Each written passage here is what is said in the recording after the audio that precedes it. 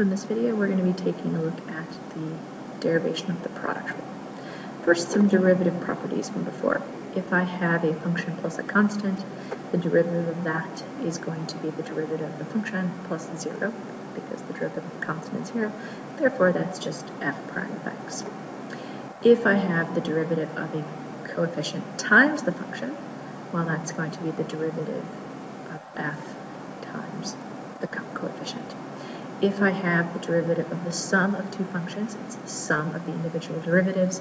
And if I have the derivative of the difference of two functions, the derivative is equal to the difference of the two individual derivatives. But what about the derivative with respect to x of the product of two functions? How does that work?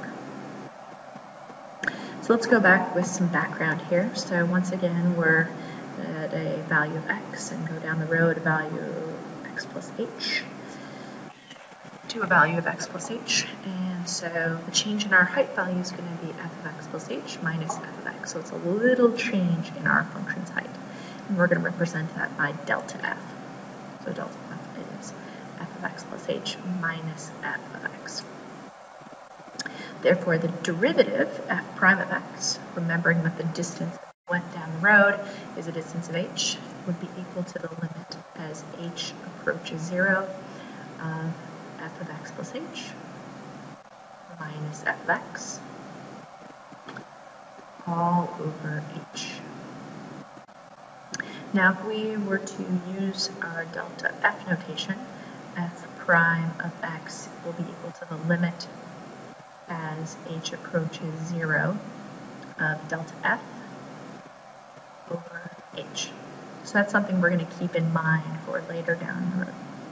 So therefore, the derivative with respect to x of the product of f and g, using the limit definition of the derivative, will be the limit as h approaches 0 of f of x plus h times g of x plus h minus f of x times g of x, and all of that's over h. To get a handle on the algebra here, let's look at a bit of a visual representation of this. So imagine visualizing here a rectangle, and the area of the rectangle is going to be equal to the sum of the four individual rectangles. So let's call the height of this rectangle f of x plus h, and the width of it g of x plus h. Remembering back to how we defined f of x plus h, we can apply that here, and so I'm going to separate the two individual widths into the following expressions. The first one is going to be a value of g of x, and the other part is delta g, and then we've got in the vertical here, we've got that's f of x, and then the top portion is delta f. So remembering back to earlier in the video, we have f of x plus h minus f of x. All of that is equal to delta f. So therefore, if we move f of x to the other side, f of x plus h is indeed equal to delta f plus f of x. So that represents the vertical component of your rectangle here. And by the same logic, we can do that for g of x. Now let's find the actual individual areas. So to find that area, we would take the product of f times g. To find the top right-handed one, we'd take delta f times g of x. To find the lower left, it would be f of x times delta g. And the upper one would be delta f times delta g. And once again, by adding up all four of those rectangles, we get the ultimate product, f of x plus h times g of x plus h. So let's go ahead and do that, and then see how this ends up in terms of our ultimate goal. So that's what we're going to be splitting f of x plus h minus g times g of x plus h into its component pieces. So let's go ahead and do that. So we've got f of x plus h times g of x plus h minus f of x times g of x.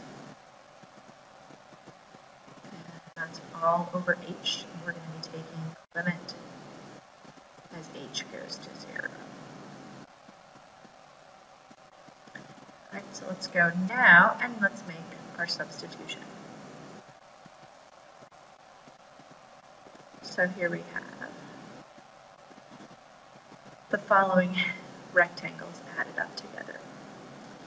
We'll take delta f times g of x plus f of x times delta g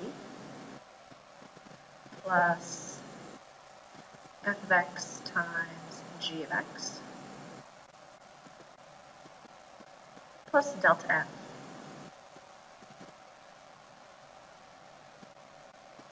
times delta g. So that just represents the first component of our numerator's expression, which I'll highlight for you in yellow here. Now, from that, we still have to subtract the product f times g. So let's go ahead and do that. So minus f of x times g of x. And all of this is going to be over h.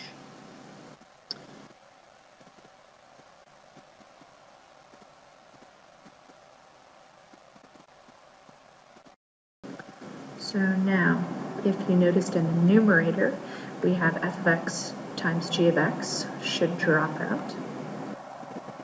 And then after that, we're going to break it up into the 3 individual fractions.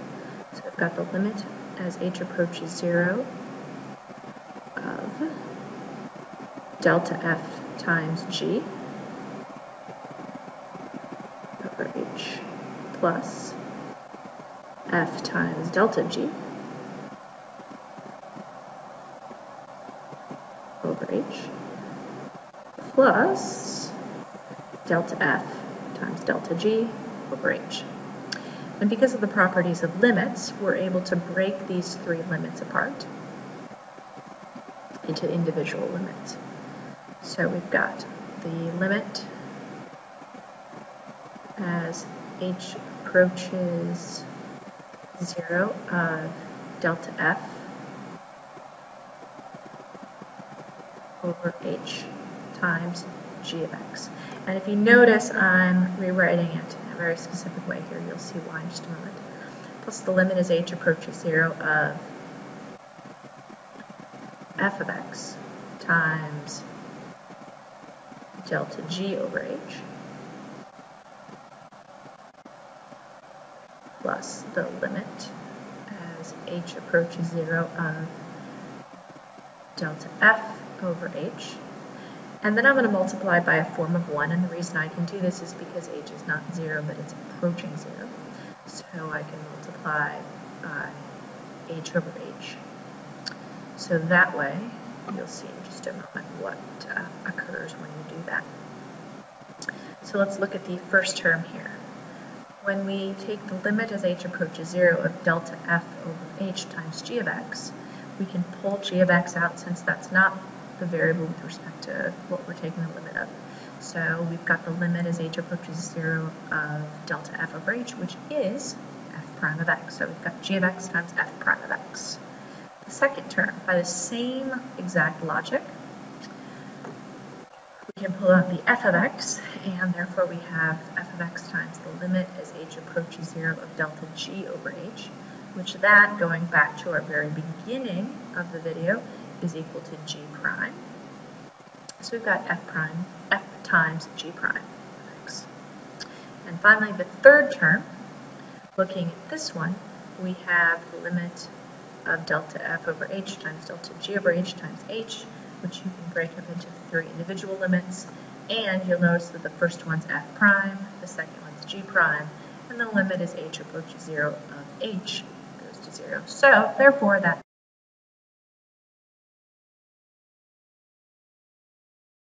Therefore, the derivative with respect to x of the product of f of x times g of x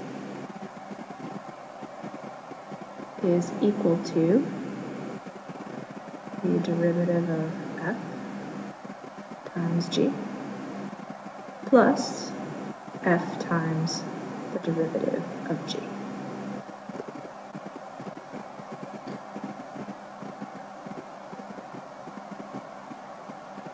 So let's go ahead and apply this to an example problem. So we've got the product of 3x squared plus 5x times 2bx. So m prime of x is take the derivative of your first function,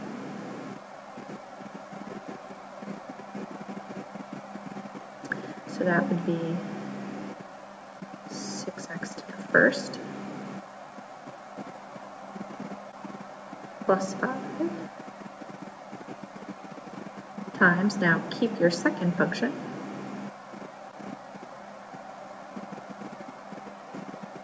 which is 2x, and then add to that your first function times the derivative of your second function.